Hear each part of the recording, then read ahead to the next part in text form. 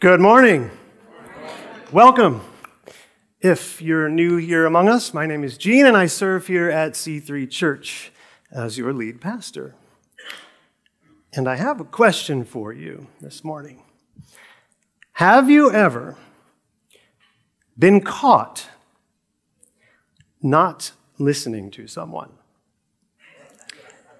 Now, your minds are probably going back to school, right? Children do this in school. You daydream, stuff like that, and then the teacher calls on you, and you don't know what to say. Now, this could start happening in church. If I started calling on people, I can see you, not too well because the lights are awfully bright, but I can see some of you, and I know when you're sleeping because your head tilts back. And sometimes people have actually made noise, full-on snoring. It's kind of funny. Wow, no, it's a real thing. Now, I want to tell you a secret. It's a pastor secret. So you got to be careful with it. Sometimes this happens the other way around. And most of you all don't know it. You see, I'll give you the background. Public speaking by itself can be kind of scary in the beginning. You get nervous. There's a lot of stuff to remember, right? Now, imagine handling the Word of God. See?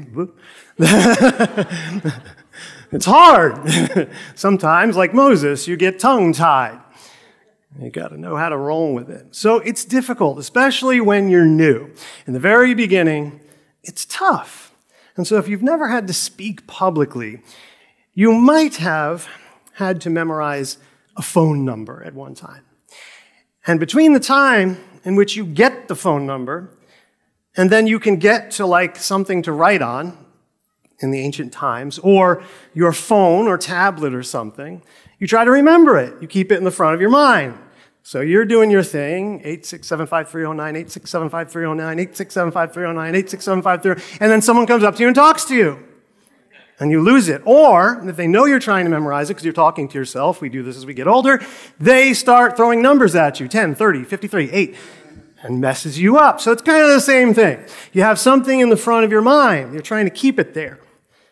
And then someone comes up to you and starts talking to you. Now, inevitably, about 99.9% of the time, they say this first. I know you're about to preach, but 10, 35, 8, 7, so they're going to give it to you, right? I know you're about to preach, but. So, little side thing.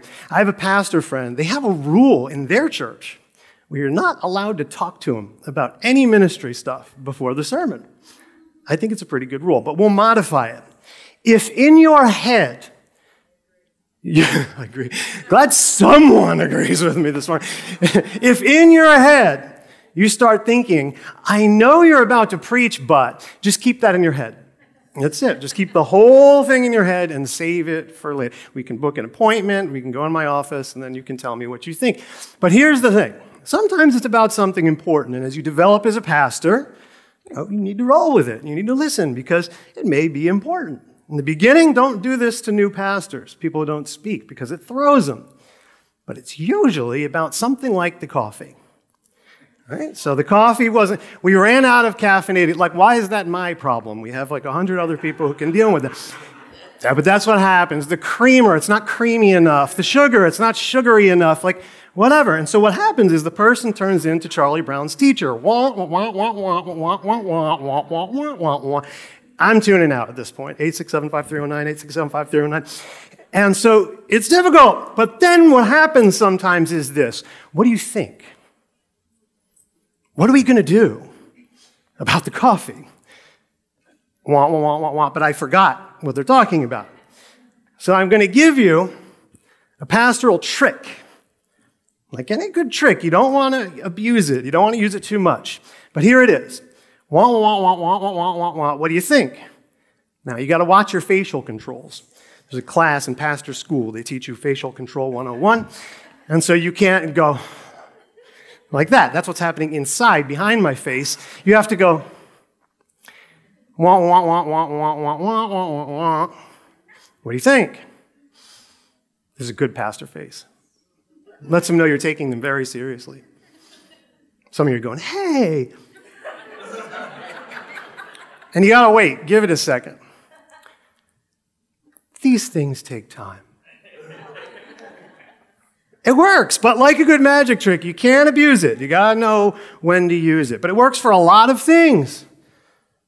Pastor, I'm trying to find someone. I'm sick of being single. These things take time. Right? So you can now, you're not even going to remember anything I said in the rest of the sermon. You'll be trying this out on the way home. And you're going to find holes in it, like this morning. Tracy, she told me she found a new job. That would have not been the appropriate time to say, these things take time. She would have been like, what? I actually listened to her.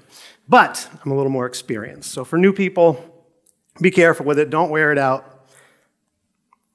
Try it out on the way home. Now, it works well because it's generally true. We know this. Good things take time. Good things come to those who wait. I saw this at a deli counter, because, if you work at a deli, what? Everyone's always in a rush. We don't have delis here, so what am I talking about? Whatever. A place where you get food. There's no good delis here. It doesn't exist. Actually, there's one across the street. I won't plug them yet because, anyway, I'm still trying to figure it out. But the sign said, good food takes time. It's true. Good things take time. And we're going to see that this morning. It's biblical. Exodus 7:8. Finishing is better than starting. Patience is better than pride. We'll see this today. Quick recap. You can go online and watch the messages, but Heather did a great job at basically going through 15 chapters of the Bible and getting every detail completely right. Afterwards, somebody came up to me and said, she's going to take your job. These things take time. So I'm not going to do the full recap. You can go watch it. This is a lot of information. We're going to be doing this again today, about 15 chapters. I don't know why we torture ourselves. I actually do, because it's going to come full circle. There's complete thought. You got to look at larger sections of the Bible to really get the point here, and that's why we're doing this. So there's a lot to fit in here. I think I can get it done and get you out of here by about 3 or 4 o'clock. Don't worry, Carol Lee's going to cook some popcorn. Just kidding about the popcorn. So here we arrive at the end of Genesis, and we see, it seems like rapid succession. Jacob dies, then Joseph dies. So there's a span of time there. They're in Egypt, so they get embalmed. That's kind of interesting. I'm going to try not to digress on that for too long. It says here in the notes, keep going. So I will. We're going to get to Exodus. Now, the promise made to Abraham is being fulfilled. They're multiplying greatly. But what is the problem? The problem is that, Pharaoh dies too. And they forget what Joseph did. So now they're multiplying, and they're worried. What if we get into a war with someone and they side with them? It's not going to be good. They're going to get away or overrun us. There are a lot of problems happening here. Solution, we will enslave them. So they do. They make them make bricks. bricks. You need straw, apparently, to make the bricks. I've never made a brick before, I don't know. But it's going to be an issue, as we'll see. So they're enslaved. And this is not good for them. But if we go back, we should know this. Maybe Abraham should have told them. I don't know. They shouldn't be surprised, because when we saw the initiation of the covenant to Abraham in Genesis chapter 15, remember the carcasses cut in half, and God goes through. Well, this is what it says, Genesis 15:12. As the sun was going down, Abram fell into a deep sleep, and a terrifying darkness came down over him. Then the Lord said to Abram, you can be sure that your descendants will be strangers in a foreign land, where they will be oppressed as slaves for 400 years. I will punish the nation that enslaves them, and in the end, they will come away with great wealth. Galatians 3, later in Exodus chapter 12, it clarifies 430 years. Sometimes dates are generalized. Get over it. All right, so let's move on. Now, it's worth mentioning very quickly that if you know the word really well, you know there was a foreshadowing of this also. It's not just what God tells Abram at this point. He's not quite Abraham yet. What happens in his deception? So you see this kind of cycle going through the Bible where they've got to go to Egypt to get grain, or there's a famine, or there's something like that. It actually continues into the New Testament as well, the collection for the Corinthians. So people have to go to Egypt to get stuff. There's a grain shortage later in Jerusalem, we'll see. So there's this theme where people have to go to certain places to overcome the famine or get stuff. We saw that in the Joseph account, right? If you were paying attention. So this happens earlier on than a lot of people realize. It's the reason that Abram goes to Egypt and then he deceives the Pharaoh. Dude, she's my sister, remember? It was a half-truth. And if you notice, they send them away with great wealth. And so we have a little foreshadowing there that you might want to go back and read. Now, we arrive at the Moses account. And I'm going to do something for you to save some time. I'm going to spoil you this morning. I'm going to give you a lot of the names. It's quite interesting. When you read this account, they don't give us all the names right away. They unveil them slowly. And you have to go to boring genealogies, I know, to get some of the other names and the relationships people have with one another. It's kind of funny. So Pharaoh, he gets the idea of killing the babies and enter in two midwives, Puah and Shipra. Weird names. I'm probably not saying them right. Let's move on. But anyway, it says that they fear God. And so they're not killing the male babies. God rewards them for it, and they have babies of their own. But Pharaoh goes, what are you doing? And they say, well, the Hebrew women, they're vigorous. The babies come out real fast. No labor, I guess. All right. Well, he says, solution. What we're going to do now is all the male infants, we're going to throw them in the Nile River and kill them, drown them. Nice guy. So this is going on. Enters into the story a Levite couple, Amram and Jochebed. Spoiling you. The names aren't right there just yet. We find out that, well, it's a nephew and an aunt. That's the couple. Gross. We'll move on. So they go 3 months. She's pregnant. What are we going to do? They can't hide it any longer. So they make a little basket and they cover it with pitch, waterproof it, and they put it in the Nile, and they float the baby down. Not to kill it, but they want to save the baby. This is going to be Moses. We'll find this out later. They want to unveil the name. I'm moving faster than that. Often overlooked part of the story is Miriam. That's Moses' sister. Doesn't give us the name there, but it's very interesting. She's critical in this story. She kind of watches at a distance, the basket's going down the river, and she notices that Pharaoh's daughter, the princess, some versions say, and her servants, they're bathing there. And they notice the basket. So they get it. They take the baby out. They hear it crying. They feel sorry for the baby. But Miriam, his sister, is watching. Quite clever. She goes up to the princess, kind of bold, and says, do you need a Hebrew woman to nurse the child for you? Says, sure. So she goes and gets Jochebed, the baby's mother. She nurses him. And it actually says she gets paid to do it. Kind of interesting. Some time goes by. She gives the baby back. And the baby, Moses, is raised in Pharaoh's household. She names it Moses. This is the Pharaoh's daughter, the princess, because she lifted him out of the water. So these names have a meaning. Some time goes by. Now, I'll let you know how we find out some of this stuff in a minute. I'm going to jump around. Moses is now 40 years old, and he's observing some of his own people. The Egyptians are being really mean to them.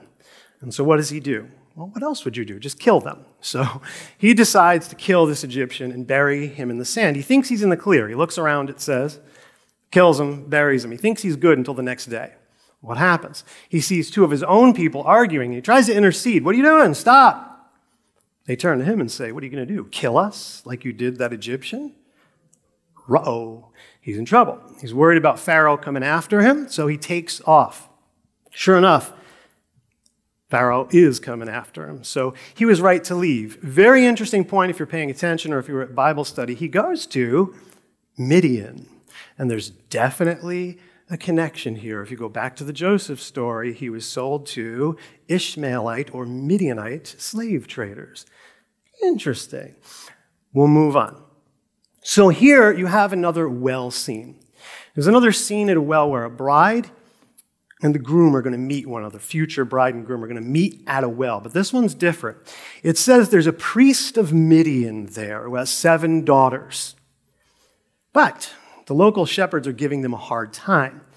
So Moses intercedes here, if you're seeing a theme, chases them away, waters their flock. It should sound familiar. They go back to their dad.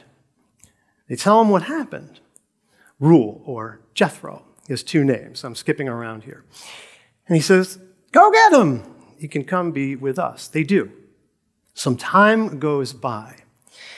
And we see that he marries one of his daughters, Zipporah, not Sephora, Zipporah, however you want to pronounce it. He has a son, Gershom. It's because he's a stranger in a strange land. If we continue, we get to the burning bush account. Now, we know he's 80 years old here, and we got to go all the way to the New Testament to get all the details here. We go all the way to Acts. Now, it's interesting. Stephen gives a sermon. Now, some people are like, oh, it's too complicated. You went over too much stuff, Gene. It was like 15 chapters, and I can't remember all of it. Well, Stephen goes through like the whole Old Testament, so I don't want to hear it.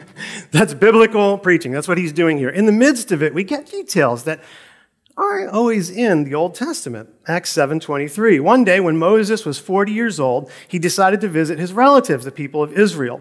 So ... there's all that stuff that happens there where he gets mad and then Pharaoh's chasing him around. And when Moses heard about that, he fled the country and lived as a foreigner in the land of Midian. There, his 2 sons were born. 40 years later, in the desert near Mount Sinai, an angel appeared to Moses in the flame of a burning bush. So he's about 80 years old here, and that's how we know it. So the burning bush account, a lot of important details. I'm going to pass through this pretty quickly and give you a lot of the important stuff here. It's interesting to note that this happens on Mount Horeb, or Mount Sinai. Very important as we keep going through the rest of the story. He's shepherding the flock, and he notices a bush. It's on fire, but it's not burning up. It's not turning to ashes. That's weird. So he goes and approaches it. The Lord notices it. He says something that should be familiar. Moses, Moses. Kind of like Abraham. Abraham responds the same way. Here I am. Take off your sandals. This is holy ground. So he does, and he covers his face, prefiguring what he's going to do with the veil. We'll see later in the transfiguration. He covers his face. Now, making this kind of short, important detail, God says he's heard the cries of his people. He remembers the covenant that he made with them. And now he's going to use Moses to redeem them. That's the short version of this. Now, here's the thing. Moses immediately starts complaining. Moses is going to complain a lot, right? So we're just going to kind of go over it because maybe for some of you, you're like, that's kind of annoying. Moses is complaining an awful lot. But he says, who am I to do this? They're not going to believe me. Who should I tell them sent me? And this is very important, because God says, I am. Tell them that I am sent you. I am who I am. Very important as we get through the rest of the story. The gospel, for example, of John, the 7 I ams. I'm the good shepherd. I'm the door. I'm the way, the truth, the life. I'm the vine. So Jesus is referencing this. That's what he's saying. He's using the name of God to speak of himself. He says, I am. They want to kill him over it. They know what it means. I am. Before Abraham was, I am, is what he's saying. They want to stone him. Very important. That's what's being referenced here. Well, God continues. And he says, and here's the main thing here, tell Pharaoh to let my people go so that, here's the important thing a lot of people miss, they can worship me. They're not just leaving to leave. They're not going for the sake of just going. They're going so that they can worship the Lord. Very important detail. People forget. It's a 3-day journey. Nice little note there, just like Isaac and Abraham when they went to worship, if you remember. Well, God tells them what will happen. And he kind of tells them what happened in the foreshadowing. He says, they're going to send you away. I'm going to make them let you go. They're going to want to get rid of you, and they're going to give you great wealth when you leave. Moses says, what if they don't believe me? Another complaint. Right? So he's like, come on, Moses, let's go. So he says, all right, you're going to do these things that are going to prove to them. Because first he's got to go to the Israelites, the elders of the Hebrews. And so he says, okay, see that staff in your hand? Throw it on the ground. He does it. When it does, it turns into a snake. Moses jumps back. Whoa. Then God tells him something interesting. He says, grab the snake by the tail. Now, Moses is a shepherd. He's been in the woods a lot. So he knows, like, that's probably not a good idea. The snake's going to bite you. But he does it.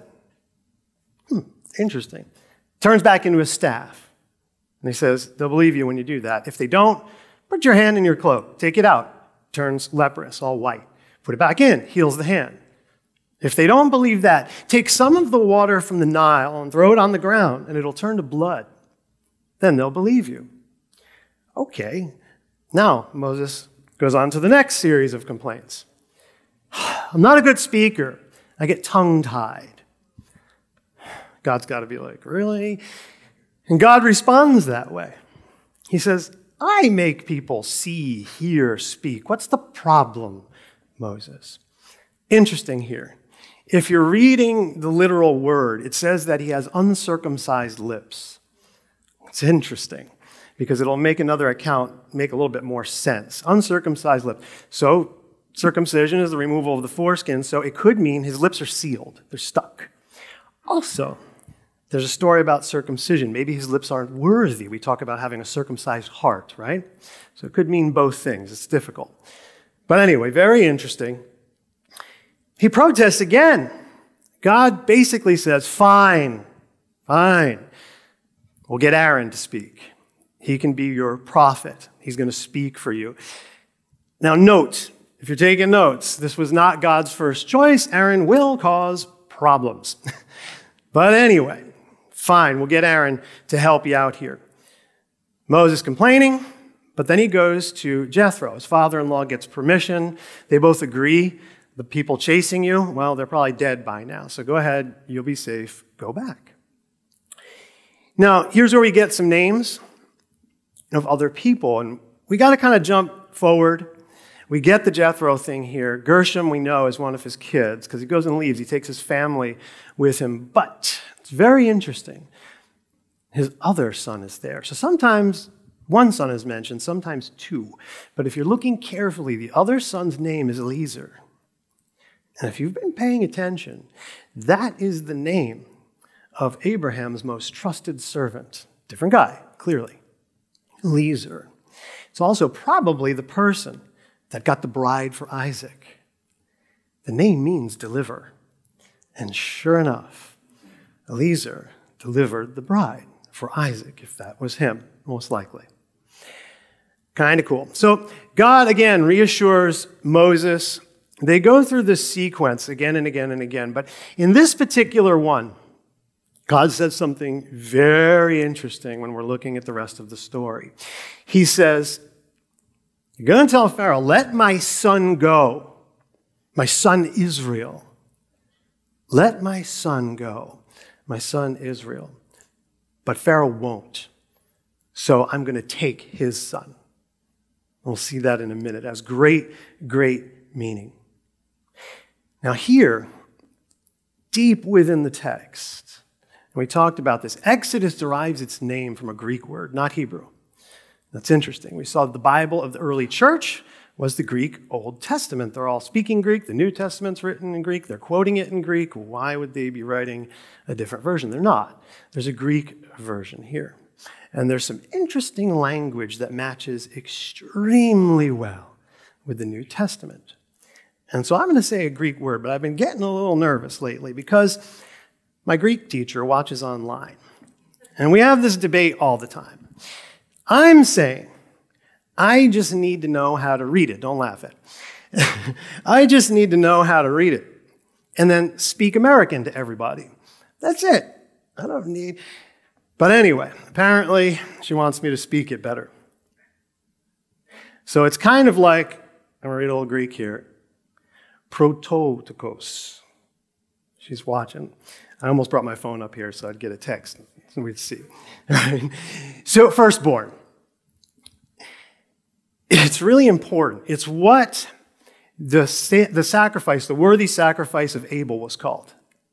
Same word. It's used here, my firstborn son, and it's used to describe Jesus as well. Colossians chapter 1, firstborn. Very important word, very deep scripture. So now we got to kind of move along. There's a circumcision story. It's very hard to understand and explain. They're traveling with the family. There's a point at which, and we just don't really know, God wants to kill Moses all of a sudden. Difficult. Then his wife, Zipporah, she intercedes and circumcises. They don't say which son, probably Gershom, the older son. And then God relents. He doesn't kill Moses. She says, you're a bridegroom of blood to Moses. You can speculate a bit, but probably Moses should have known that he should have circumcised the children. Could be that. Moving on, the Lord, he tells Aaron, go see your brother Moses. Moses fills him in, and they arrive in Egypt. They do the proofs, right? Throwing the snake down and stuff. They believe them. They're all excited and happy about it. Then they visit Pharaoh. Pharaoh does not take the news so well. He's like, who is this God of yours? Whatever. And what he does is, he makes the slaves work harder. Now, I'm not going to give you straw. You're going to have to scrounge for that on your own, and I want twice the amount of bricks made. The foreman, he gets beat. They don't like it anymore, and they turn on Moses and Aaron. They're like, forget it. I don't want to listen to you any longer. Okay, they blame Moses. Now, in between the plagues, we'll get to in a minute, that a lot of you kind of know about, we have chapter 6, which is really important. There's a genealogy in there, and that's where I got a lot of this information from. We see that Moses complains, even though God reaffirms the covenant again. So this kind of thing happens over and over again in cycles. God reaffirming the covenant, Moses complaining about it over and over and over again. Also, Exodus can kind of get long here because not only are all the things that are going to happen reaffirmed, the things that happen are reaffirmed again. So he tells kind of the basics of the story there, and then they move along. So we'll move along. Now we get to my favorite part. Here we have what I like to call a magic battle. It's kind of cool. And it's interesting to note, they go before Pharaoh. They're going to start doing these different things. And again, this is going to be the cycle. Let my people go so that they can worship me. And then Pharaoh's heart is hardened. But first, it's Aaron who presents the staff, does a snake thing. It's not Moses. Kind of interesting. Here we have magicians. Pharaoh has magicians in his court, and they're doing tricks. They replicate that trick. But Aaron's snake eats theirs. Does that remind you of Joseph's visions a little bit? Kind of interesting. Eats theirs. Here's another interesting thing. The magicians have names. Very few people know where to find them. They're actually not. They're not in the Old Testament at all. So it's an example, as I've said before, where the New Testament provides us with the best commentary on the Old Testament. They're in an interesting place. They're kind of said in passing by Paul to Timothy. Now, a lot of you know the verses before it. You may have even quoted them. It's about false teachers in 2 Timothy. All right, so there's going to come a time when there's going to be false teachers. But Paul is saying it's nothing new. Continues about the false teachers, 2 Timothy 3:8. These teachers oppose the truth just as Jannes and Jambres opposed Moses. They have depraved minds and a counterfeit faith. But they won't get away with this for long. Someday everyone will recognize what fools they are, just as with Jannes and Jambres. Those are the names of the court magicians. Here we're going to get to a part of the presentation that's not my favorite. Heather and I have been having debates about charts. She's more of a school teacher, and so she sees the value in visual presentation. And I like it too. So I'm going to appease her now, and we're going to use a chart with the blanks. Right, so marriage advice, really quick. You can be right or you can be happy. So I'm going to be happy. Aren't the charts wonderful? And these are kind of fun, but I don't want you to be distracted by the dying bull with his tongue hanging out or the boil hands. It's kind of gross, but I don't know, whatever. This was one of the more entertaining ones that I could find. So I'm going to go through this pretty quickly because this is pretty long, this account. Just know that there are cycles. Let my people go so they can worship me. That's the stated reason. Don't ever forget that. But Pharaoh's heart is hard.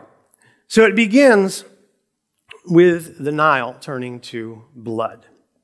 Aaron does it with the staff, strikes the water. It's in the presence of Pharaoh and the magicians. The Nile turns to blood. Note, this is a reversal. They threw the babies into the Nile to kill them. Really? You want to put blood in the water? Here you go. Here's blood in the water. Note, all the water, even in the pots and jars, all turns to blood. There's no good water anywhere. And so they're digging for water. They can't find it. 7 days goes by. Pharaoh does not relent. Okay, raise the staff again, Aaron. And we're going to have a plague of frogs. Now, this kind of sounds funny. And even the text is a little bit funny because it says they're jumping everywhere, jumping everywhere. They're jumping into the bed. They're jumping into the kitchen, into the pots and stuff like that. But you got to think about it, especially here in Southwest Florida. You don't get used to the frogs. When I moved here, I asked the bug guy, like, what can we do about these lizards? Can you kill them? And I didn't understand the ecosystem and all these important things. You're not allowed to kill the lizards. They take care of the mosquitoes. Anyway, I don't care. They're gross, but I got used to them. The frogs? They're disgusting, right? They're gross, man. Like, especially at nighttime, they come out and they jump on you. You ever get a frog jump on your foot or something like that? That's disgusting. So now imagine, like, everything is covered with frogs. Everything. Everything. Right? So it's really bad.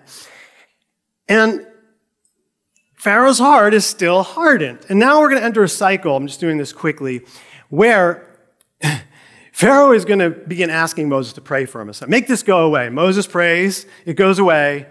Pharaoh's heart is hardened again as soon as it goes away. Well, why? Well, we see that up to a certain point, the magicians are replicating it. So you might be thinking, no big deal. You're just a couple of magicians. Also, if we jump ahead a little bit, we get some good reasoning. I just grabbed this scripture because I felt it described it really well. Exodus 10:1. Then the Lord said to Moses, return to Pharaoh, this is in the middle cycle here, and towards the end, make your demands again. I have made him and his officials stubborn, so I can display my miraculous signs among them. I've also done it so you can tell your children and grandchildren about how I made a mockery of the Egyptians and about the signs I displayed among them, so that you will know that I am the Lord. It is all so that God gets the glory. Period. End of story. Or maybe Pharaoh was in denial. Had to do it. We'll get into it a little bit more Bible study. We get some more good New Testament commentary on Romans chapter 9, but we will be running out of time. So back to the magic battle. We saw the frogs. Then Aaron strikes the ground. We have the plague of the gnats and the lice. Gross. Here's where Jannes and Jambres give up. They can't replicate certain things at the gnats or lice. Exodus 8:18, Pharaoh's magicians tried to do the same thing with their secret arts, but this time they failed, and the gnats covered everyone, people and animals alike. This is the finger of God, the magicians exclaimed to Pharaoh, but Pharaoh's heart remained hard. He wouldn't listen to them, just as the Lord had predicted. So, God tells them again, let my people go so that they can worship me. And here we see a shift. Now the Lord starts doing things. We don't need the staff anymore, any of that stuff. So I see flies covering everything. And this is serious too. I can't remember what it's called. Heather probably knows. You can ask her later. Back in the day, they'd have flies everywhere in the medieval times, and people would go nuts because the flies on them. They'd just go totally crazy during that time. Actually, it's said that many scribal errors in some old texts, including biblical texts, were made because of this. It would be so distracting. So imagine them absolutely everywhere. Gross. But here's what's interesting. Not going to send them on the people of Goshen. Remember, that's where the Hebrews or Israelites settled, in Goshen. They're not going to get hit with the flies. You are. So now the cycle continues. I'm going to overview pretty quickly. We have the plague with the livestock, again, not in Goshen. There's something very interesting. Moses begins to operate now. He picks up some dust, but if you got a pretty good version, it's going to make a note that it's kiln soot, furnace soot. He throws it up in the air, and people get hit with the boils. This is like vengeance for making the slaves make the bricks. Turns that around. So it continues. Lightning bolts. We see the locusts. Finally, darkness. They can't even see one another, except the people where the Hebrews live. They can see one another. Now you get something very, very important. God's warning about the killing of the firstborn. So remember, you detained or kept my sons. You killed my son. I'm going to kill yours. And so there's a pretty lengthy account. What happens with this whole Exodus Passover account is it gets long because God says all the details and then Moses reiterates it. So it gets a little bit complicated. I'm going to shorten it for you. We only have so much time on Sunday morning. It was really a joke about the 3 o'clock thing. So to make it short for you, this is the initiation. So what God is going to do is kill all the firstborn sons, firstborn animals too, and he killed them. But he's going to provide protection beyond just being in Goshen for the Israelites. He's going to initiate a festival, a very important one that they will celebrate every year to remember this. That's the point of it. And it's going to provide protection for them. They are to kill a 1-year-old male lamb. They're to cook it a certain way, bitter herbs and spices. They're going to roast it. They're going to eat it, all of it, before morning. Also, you're going to get all the leaven out of your house, the yeast, all of it out of your house. Also, when you eat it, you're going to eat it with your sandals on and with your staff in hand. And everything, this is getting weird. Why? Well, because it speaks of the speed at which they're going to have to get out of there. So, for example, Lucille's like, I want to bake some bread. I said, well, we got somewhere to go. Hurry up. Well, don't put the yeast in it, right? Because that's going to take time to wait for it to rise. Just cook it. Let's go. Let's get out of here. Speed. Put your shoes on. Get ready. And then we'll eat quick. Get out of here. This is the idea that's going on. Now, very important. You're not going to eat the blood. We know about this from earlier on. Don't eat the blood of the animal. Instead, you're going to use that. You're going to take a hyssop branch and you're going to paint basically your door frame. Of the houses that have this blood, that are covered by the blood of the Lamb, the death angel of the Lord, or the Lord, will pass over those houses. And those firstborn children will not die. He's going to say later, you'll have to redeem them, but they won't die. Okay. Then the Exodus occurs, but understanding this is critical to understanding Christianity, to understanding the gospel, to understanding who Jesus really is and what he did for us. It's very, very important. He died to cover us in his blood, to redeem us from our slavery to sin, and so that God will pass over us in final judgment if we are covered in Christ's blood. Now, there's some more New Testament commentary that people don't pick up on, which clarifies some things. And hopefully, by learning this story, this will make a little more sense to you, like Janus and Jambres. So here in context, we have the church in Corinth, and they're experiencing all kinds of difficulties. Before we point fingers, so are we.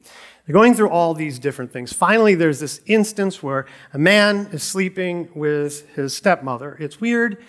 I've told you why it can happen. You can ask me again at Bible study. But what happens is they're not doing anything about it. It's going on. And Paul steps in to say, kick him out of the church. This is really bad. He's not doing anything about it. You're not doing anything about it. But the point is, you're prideful. You're boasting about this. Shouldn't you know that, as we would say today, one bad apple spoils the whole bunch? Setting yourself up for failure. So he says this, 1 Corinthians 5:6, you're boasting about this is terrible. Don't you realize that this sin is like a little yeast that spreads through the whole batch of dough? Get rid of the old yeast by removing this wicked person from among you. It could puff you up. But now when you have the Passover account in your head, it should make more sense. Then you will be like a fresh batch of dough made without yeast, which is what you really are. Christ, our Passover lamb, has been sacrificed for us. So let us celebrate the festival not with the old bread of wickedness and evil, but with the new bread of sincerity and truth. Jesus is our bread of life. He is the Passover lamb. Just as Pharaoh's firstborn son died, now God, to redeem us, gives us his firstborn son. If we go back to the Exodus account, we see another Passover, which people don't often connect to the most obvious one. So indeed, there's a great Exodus that it cannot be stated enough. Probably 600,000 males. Many say about 2.5 million people total are leaving the land. Pharaoh doesn't want to deal with them anymore. He's like, get out of here. This is enough. In fact, the people give him all their goods and stuff like that, so they go away wealthy, like Abraham did, if you remember. Well, they're taken care of for a while. They're going to wander a bit. God makes the path confusing so they don't change their mind and go back. But when they see Pharaoh coming after him, because what does he do? Changes his mind again. They start panicking. They get really worried. Moses says, the Lord will fight for us. And so most of us know the story. Moses raises his hand or staff, parts the sea, and they pass over the dry ground. Then Pharaoh and the arrogant Egyptians, hot pursuit, closes them in, baptizes them, so to speak, in death. Significant.